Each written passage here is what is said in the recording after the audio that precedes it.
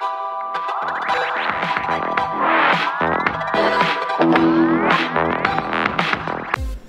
guys, it is me, Spooky Brandie, and I'm coming to you from my my Twitch station, my computer.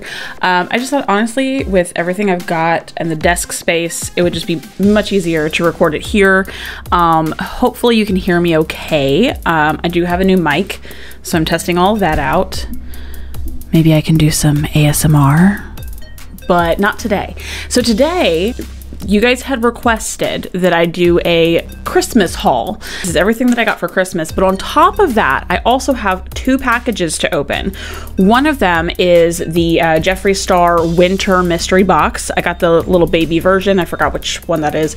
And then I also got a package from my friend Genesis, who is a subscriber, and she's also quite frequently in my Twitch chat. So she is a huge, huge support of the channel and me, and I just cannot thank her enough. So she sent me a package, so we're going to open that as well, because I'm going to count that as like Christmas, because today is the 27th, so it's only 2 days past Christmas, so there's a lot to get through. So let's get into it.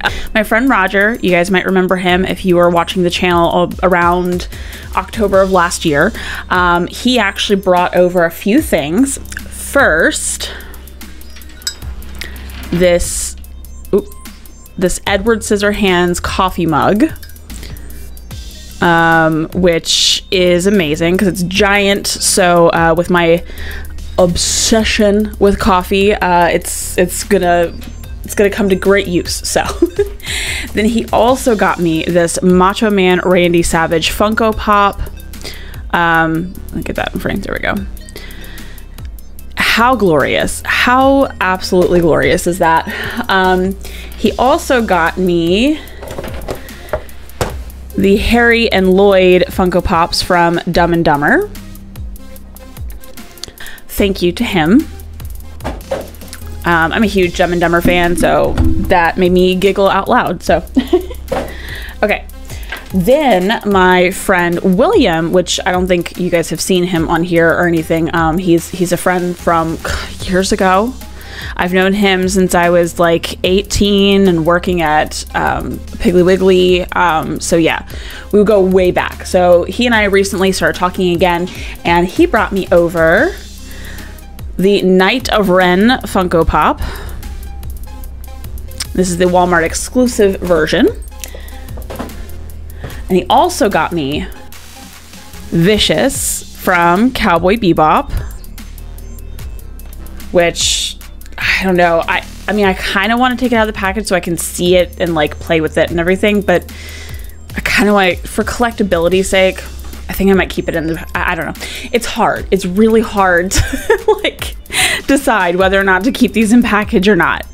Oh, before I would go any further, quick reminder and also a little bit of housekeeping. Please subscribe to the channel if you have not already done so. I have noticed that YouTube has been purging subscribes lately, so that may be why you're not seeing my stuff in your feed. So please make sure you're subscribed and also hit the notification bell so you know when I go live, which I have been doing a little bit more frequently.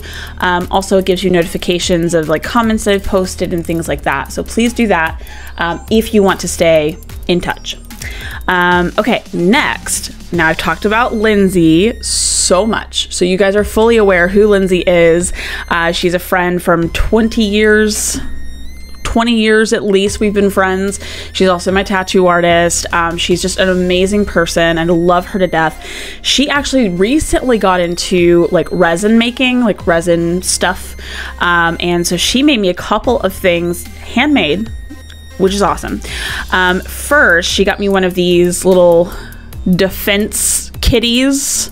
I don't know if you've seen these, but you can put it on your keychain. There's a little hole there to put on the keys, and you just hold it like,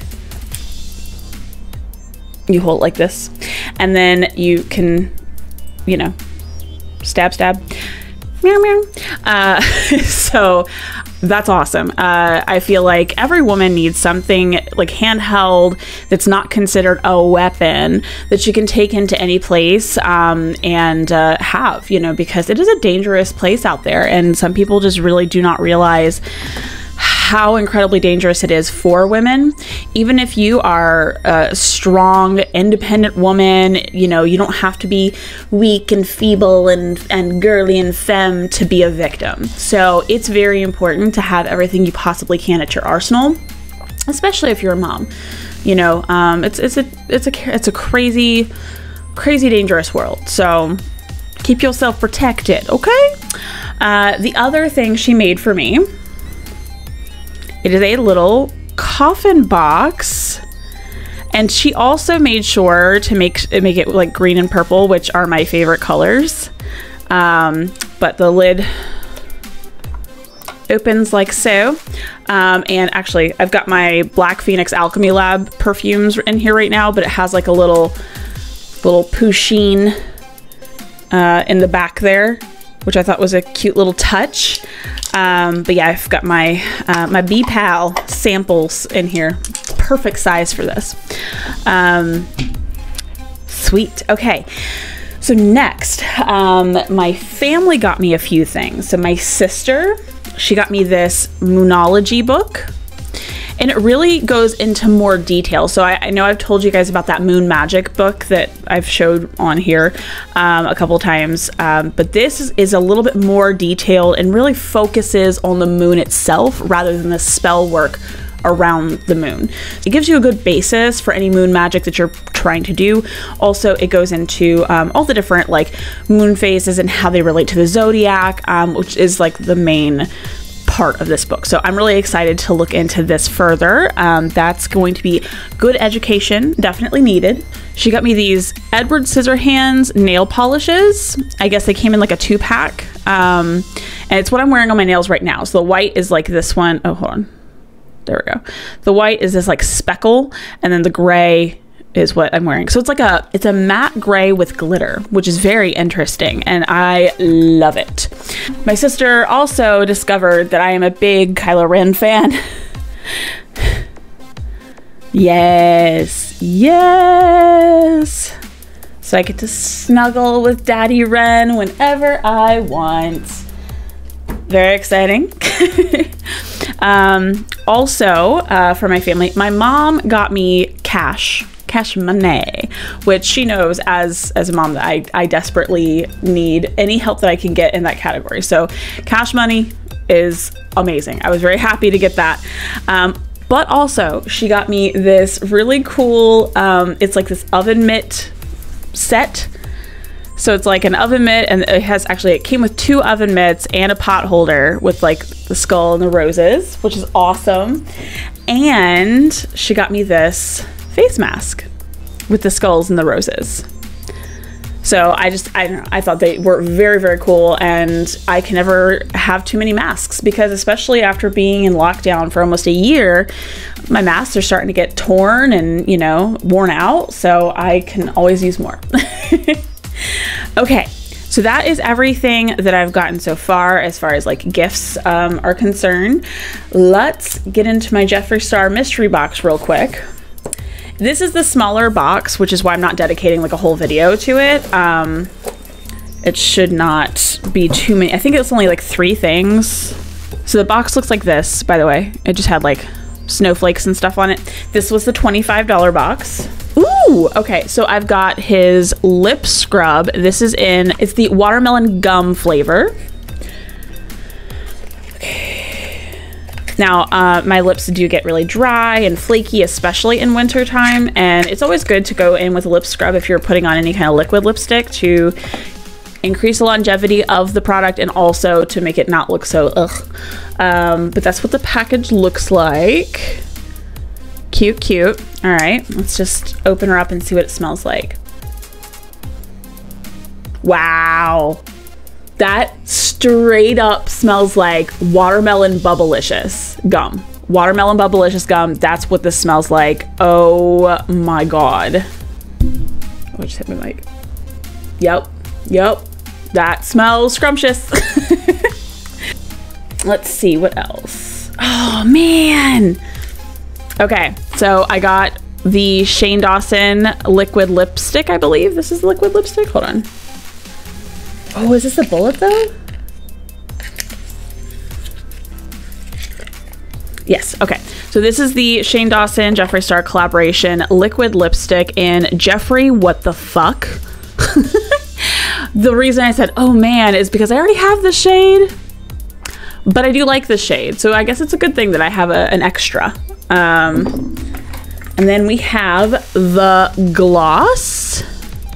Yeah, this is the gloss, and this is in the shade Beaded Glass. Okay, so this is the Beaded Glass in the tube. See if I can do a quick little swatch. Actually, I might just put this on over my lipstick. Ooh, it's got like a cakey vanilla smell. No mirror needed.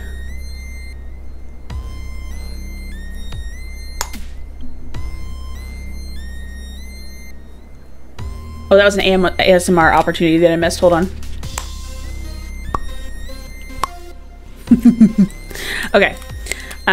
So it's got these like, it's almost like a champagne, and it almost looks like greenish flecks in there. But it looks lovely. Now, the last thing, last but certainly not least, I'm gonna dig into this package from Genesis and Family. Okay, sweet. So first, right off the top, we've got some bath products. So I have the Peach Coconut Raspberry Beach Balm Bath Bomb. This will come in handy once I move to my apartment because my current bathtub does not facilitate a large gal like myself. So I can't really take long soaks. Ooh.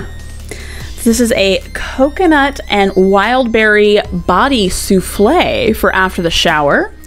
I have hella dry skin, so this will also come in handy. Ooh, that's an interesting smell. Very interesting. It's subtle though. It is subtle, and hey, moisturizer is a must for me. Okay, let's see. What else do we have? Shower fizzers. Okay, cool. So they make shower fizzers because, you know, obviously there's the bath fizzers.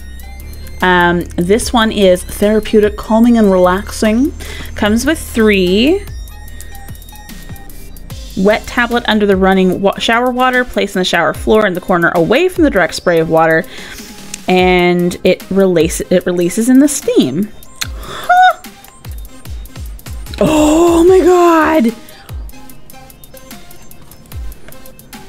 Look at this ridiculously cute hair bow. Oh my god, thank you. Oh, that's so cute. That is absolutely adorable, and my cats are meowing at the door. Ooh, I got some stripy witch socks. Sorry, I couldn't say that. Got some cool green stripy witch socks. I love the color green. I love it combined with black, so that is awesome. Let's see, I got another bath bomb, and it looks like it's the Fairy Bath Bomb. Let's see if I can get a good shot of that. It looks like it's got some glitter in it. It's very hard to tell, I know. Okay, and you were trying to pamper me, aren't you? There's unicorn bath salts. Those are cute, very glittery. Red wine and charcoal bath bomb. Oh, there's a glare on my face. That's cute. Okay, more shower fizzers. Let's see. Therapeutic, exotic, and uplifting. I can't quite smell these, but I'm sure they smell amazing.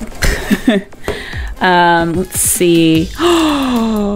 It's an ugly doll. So one of my subscribers got you guys these cute little surprise ugly dolls. So this one is called Pancake Champ Jiro, and this one is Super Lucky Bat. So that's the Super Lucky Bat. Okay. So which one do you guys want? This one. Okay, so we gotta open them though because apparently there are surprises inside. Can you see it? All right, so then, oh no, I dropped it. This is one surprise. It's like I guess like a megaphone. but this is the other thing that came with Lucky Bat. Oh, he comes with a championship belt. That's pretty amazing. Do you mean my character? Yeah, because he's a little wrestler, a little luchador. And he's got a trophy. That's so cool. Here, I'll get him out of the package too. Oh God, I dropped your... There you go. Say thank you to Genesis. Genesis, thank you. Genesis, thank you. Well, they are gonna have a blast with those. That is for sure. So thank you, appreciate that. Okay, what else? Aw, cute. It's a little cactus candle. So cute. Oh my gosh. And then it's a little candy corn unicorn hair bow. So precious. The girls are gonna love these. They are playing with all of their Christmas stuff and they do not want to be interrupted, which is why they're not in this video. Okay, I also got another one of these facial sponges. This one is bamboo charcoal. Very cool. I love the one that you gave me in the last package. That it's working quite well. I'm trying to not have this like in... Is that better? Okay. And last but certainly not least, she got me some skeleton socks. How adorable. I have so many socks now. I am not going to run out of socks for a very long time. So thank you so much. Oh, one more thing. This was something I actually bought for myself, but I got the My Pet Monster Funko Pop. Do you guys remember My Pet Monster? Oh, do you guys remember My Pet Monster? I loved him. He was a toy, like a plush toy that was like, I don't know, two foot tall. He was pretty big. It was like an 80s thing. So when I saw it in Funko Pop form, I was like, I need, because I simply do not have the space to accommodate the big guy. And even if I was able to find him, he'd probably be like hella expensive because it's an antique. Anyway, okay, so real quick, I know this is already running a little long, but I'm gonna try to wrap this up as much as I can. So, I got one more thing for Christmas. I got a boyfriend. This was not planned.